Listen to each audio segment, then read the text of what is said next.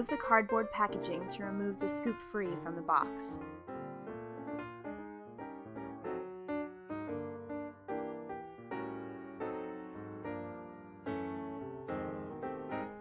Remove all the paperwork and set it aside.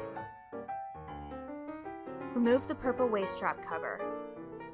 Lift the ScoopFree to a standing position, resting vertically with the waste trap side facing up, leaving the cardboard tray as is. Remove cardboard packaging by pulling on the flaps. Note that the AC adapter is encased in the cardboard packaging.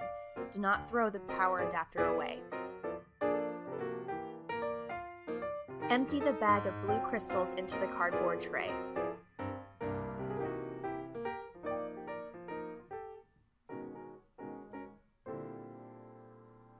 Shake the tray to distribute crystals evenly. Remove and discard the colored tape from the bottom of the ScoopFree unit. Once the tape is removed, place the unit back on top of the cardboard litter tray.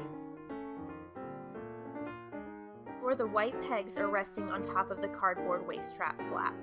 Hold the purple waste trap cover flat side facing up and insert purple pegs into the slots on the bottom corners.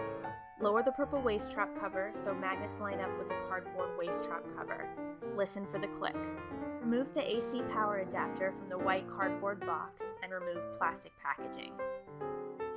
Facing the waste trap cover, plug the adapter into the socket that is located at the back of the unit to the right of the ScoopFree label.